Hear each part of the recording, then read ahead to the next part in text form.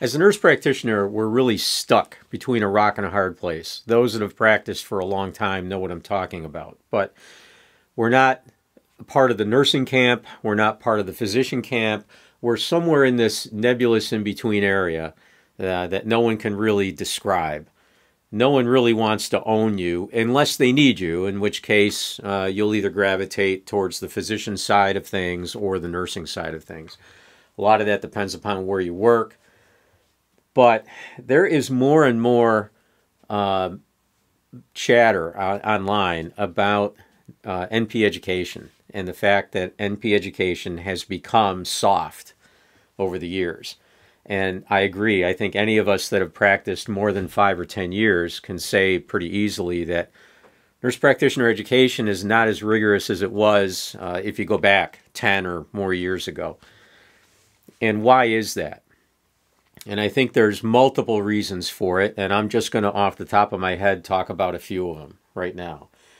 The first one is the faculty and the quality of the faculty, and let's be honest, and I don't want to offend anyone who's currently teaching, because there are no doubt some good, really good faculty people out there. But I think if they were honest, they would probably say that they're outnumbered by the number of faculty that are lacking in experience primarily. The times that I have taught as adjunct on faculty, I've almost had the feeling that I don't know, though others are wary of me because of the experience. It's like they appreciate it. They appreciate somebody coming on doing adjunct who has practiced for 20 or 25 years. But they also don't want to be shown up or exposed for what they don't know. And so they definitely keep you at an arm's length. And that's how I've felt as an adjunct. Now, for me, that's been fine because they've always left me alone. And, you know, it's just myself and the students. And it's been okay. So I've never had any really bad experiences doing adjunct. And fortunately, I've never been forced to sit into faculty meetings, with the exception of, I think, one school that I taught at wanted adjuncts to sit in on faculty meetings, and I always had to work those days. So I made sure I never did that. Anyway, I think that that's one of the reasons, is that the quality of the faculty and what the faculty is expecting of the students has softened over the years. It's not as rigorous as it once was. I'm going to give you another thing that I think is going on, and that's the fact that our preceptor situation, which has always been bad, I think is worse now. When I became a nurse practitioner, or when I was going back through school, it was in the mid-1990s, and we were required to find a master's prepared nurse practitioner to do our preceptorships with. They wouldn't allow us to do preceptorships with PAs, and they frowned upon us doing preceptorships with physicians, believe it or not. And this was Syracuse University back in the day. And Syracuse University's program no longer exists. But the fact of the matter is that locally, there were so few master's prepared nurse practitioners back in the mid-90s that you really couldn't find many. So you had to beg and plead with the faculty and the dean to allow you the opportunity to precept with a physician. And it was almost always granted, because I think everyone knew that, you know, there were very few master's prepared NPs out there. There were a lot of non-master's prepared NPs, because at that time there were still diploma programs around that were graduating nurse practitioners after programs that would last anywhere from like 9 months to 18 months. And they were very rigorous programs. They were excellent programs.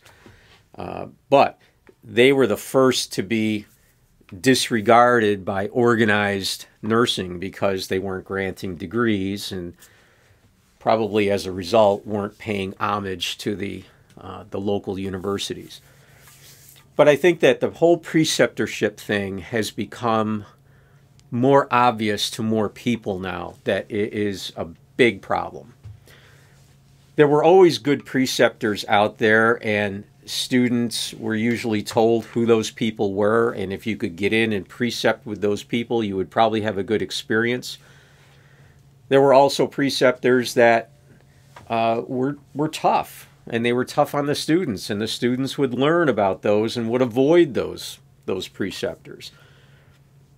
And I said way back in the day, I said, schools should be assigning students to preceptors that the school has approved of and that the school maybe gives a stipend to. And in return, the school has some sort of quality control.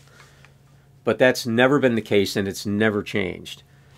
And now that you have, a huge flood of nurse practitioners out there compared to how it was 20, 25 years ago, a lot of those nurse practitioners are realizing they don't want to precept students, either because they're finding that the students are arriving even less prepared than they were back in the day, but also a lot of nurse practitioners that are working today are working on a productivity scale, and they have to see patients, and they have to keep things moving. And taking a student slows you down.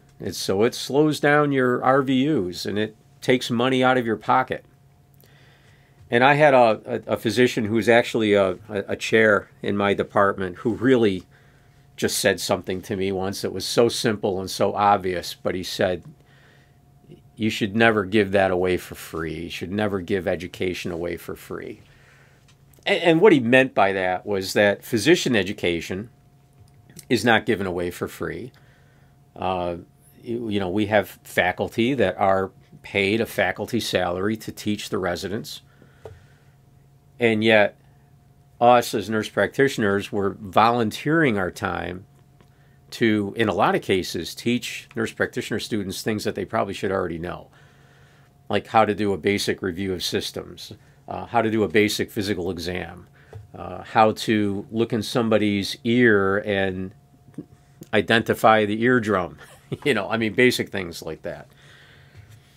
So I don't want to generalize too much because, listen, there are some good preceptors, there's some good programs, and there's some excellent nurse practitioners that are graduating. But I think anyone who's honest would say that the quality has slipped, and it seems as though, at least in my area, with the number of urgent cares that have popped up, that's where all of these new grads go, is to these urgent care centers.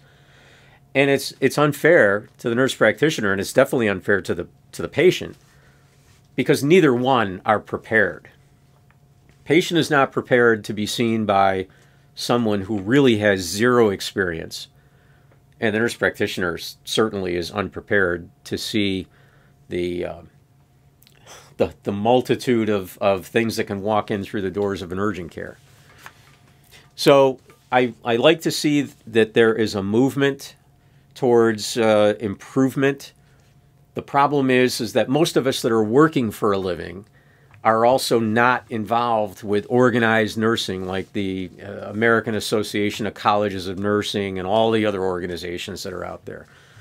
We're working. We don't have time to sit on those boards. And even if we did, we would probably be looked upon as a threat. We're just a threat to their power and their authority. But maybe if enough of us start to really say, okay, there needs to be some significant change to curriculum, maybe something will happen.